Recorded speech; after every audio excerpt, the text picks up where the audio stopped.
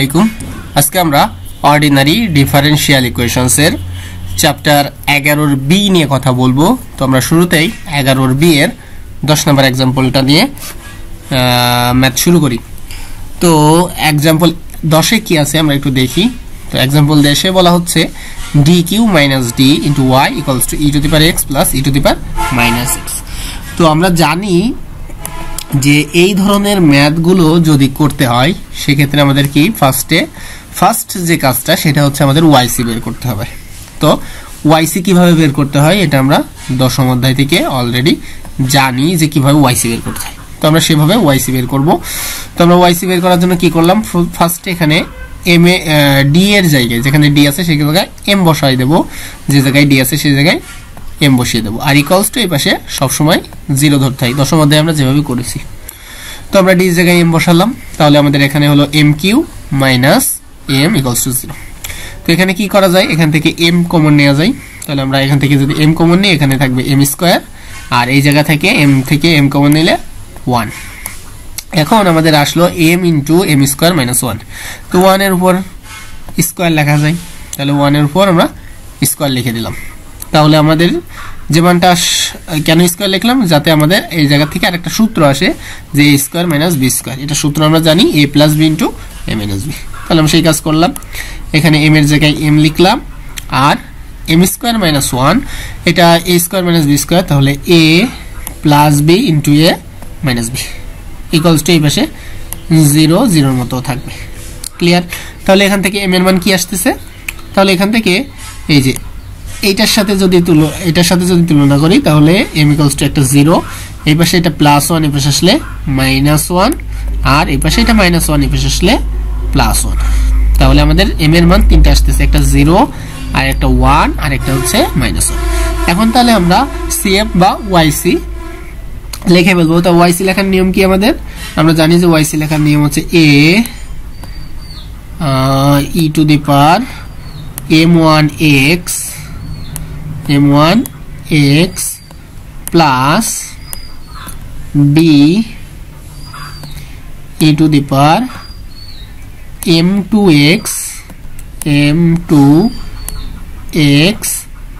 plus c e to the power m3x plus ... এভাবে এগোতে থাকবে। যদি চারটা হয় তাহলে হবে d e to the power m4x, এরকম আগাবে আর কি। তাহলে আমরা মানগুলো বসাই দিই। m1 এর মান হচ্ছে 0, এখানে 0 বসাবো। m2 এর মান হচ্ছে 1, এখানে 1 বসাবো m2 এর জায়গায়। আর m3 এর মান হচ্ছে -1, এখানে m3 এর জায়গায় কি বসাবো, -1 বসাবো। তাহলে এই জায়গায় যদি 0 বসাই তাহলে 0 * x 0, e to the power 0 এর মান আমরা জানি 1, তাহলে 1 ইনটু এইদিকে আছে a, তাহলে a * 1 করলে শুধু a থাকে, আমরা সেই a টা এখানে বসালাম, প্লাস এই b নিয়ে আসলাম, b নিয়ে আসার পরে e to the power m2 এর মান 1 বসালাম, তাহলে 1 * x, তাহলে শুধু x, তাহলে আসে b e to the power x। ওকে, এরপর হচ্ছে c, এই c আমরা এখানে নিয়ে আসি, c বসালাম। এরপর হচ্ছে e to the power x এর জায়গায় এখন কি m এর জায়গায় কি বসাতে হবে, -1, তাহলে -1x, তাহলে 1টা দেয়া লাগে না, তাহলে c e to the power -x, সেটা আমরা এখানে নিয়ে আসলাম। তাহলে আমরা yc এর মান পেয়ে গেলাম। এখন আমাদের যেটা দরকার সেটা হচ্ছে yp, অর্থাৎ pi এর মান। তো আমরা pi এর মান কি করে নির্ণয় করি, আমরা জানি যে 1 / আমাদের যে অংশটা দেয়া আছে d এর যে অংশ, সেই d এর অংশ লিখবো, ইনটু এর সাথে সমানের ওই পাশে যে ভ্যালুগুলো থাকে সেই ভ্যালুগুলো বসাতে হবে। তাহলে আমরা সেই ভ্যালুটা বসিয়ে দিলাম যে e to the power x plus e to the power -x। এখন আমাদের কি কাজ করতে হবে, যে এই দুটোকে আমরা আলাদা আলাদা করে লিখব। তো আলাদাভাবে লিখলে এরকম হয় যে আমরা 1/dq - d এর সাথে একবার e to the power x নিলাম, প্লাস এই প্লাস আবার মানে গুণ করে দিলাম 1/dq - d, তার সাথে এবার এইটা e to the power -x। Just আমরা কি করলাম, এই অংশটা গুণ করলাম। ওকে, এখন এই যে এখানে x এর মান কত, 1, এখানে x এর মান -1, তো এই 1 আর -1 যদি আমরা d তে বসাই, 1 কিউ করলে 1 - d, তাহলে 1 - 1 তাহলে এটা 0 হয়ে যাচ্ছে। আর আমরা জানি যে 1/0 এটা হচ্ছে ফরম্যাটটা হচ্ছে অসংজ্ঞায়িত ফরম্যাট। আবার এখানেও যদি 1 এর x এর মান কত -1, এখানে যদি -1 দিই -1 কিউ করলে -1, আর এখানে এই জায়গায় যদি -1 বসাই তাহলে -1 ইনটু মাইনাস তাহলে +1, তাহলে -1 +1 এটা করলেও 0 হয়ে যায়। আর 1/0 মানে এটা অসংজ্ঞায়িত রূপ। তাহলে আমাদের মানটা আমরা সরাসরি বসাতে পারবো না। যদি আমরা মানটা সরাসরি বসাতে না পারি সেক্ষেত্রে আমরা যেটা করব সেটা হচ্ছে আমরা একবার অন্তরীকরণ করে নেব।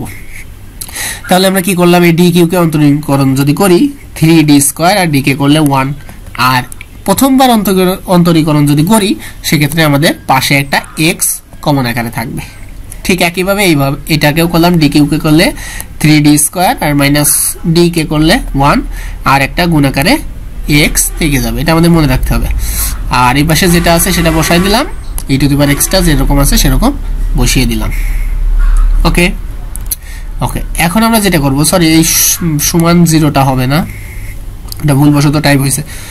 এখন আমরা যে কাজটা করব, এই x এর জায়গায় x বসালাম, এখন আমরা d এর মান d এর জায়গায় x এর মান বসাই দেব। x এর মান কত এখানে 1, তাহলে 3 × 1² তাহলে 3 হয়, 1 হয়, d² করলে 1² করলে 1 × 3 তাহলে 3 ওকে 3 -1, এখানে যে e⁻x আছে সেটা বসালাম, প্লাস এই x যেরকম আছে সেরকম বসালাম।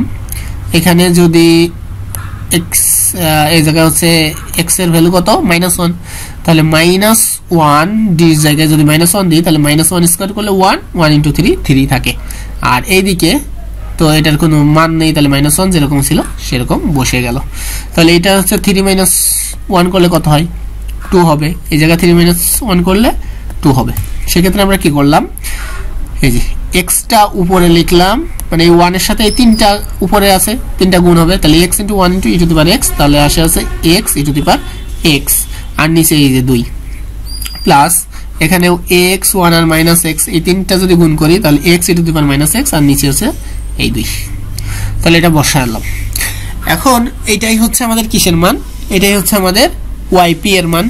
তো এটাই হচ্ছে আমাদের yp এর মান। এখন আমরা যেটা করব সেটা হচ্ছে, আমরা জানি যে y ফাইনাল আমাদের যে জেনারেল সলিউশনটা কি হবে, y = yp বা yc + yp।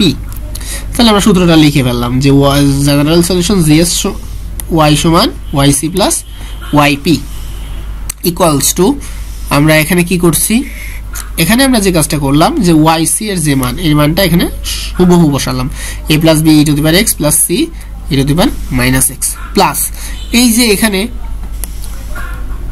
ভাগ 2 আছে, তার মানে এটা একবারে যদি লিখতাম তাহলে হাফ কমন আকারে থাকতো, তাহলে হাফ কমন হলে এই 2টা চলে যাচ্ছে, এই 2টা চলে যাচ্ছে, আর সাথে এই যে x টাও কিন্তু কমন ছিল, এখানে x টাও কমন ছিল, তাহলে x টাও কমন নিয়ে নিলে এখানে থাকবে e⁻x + e⁻x।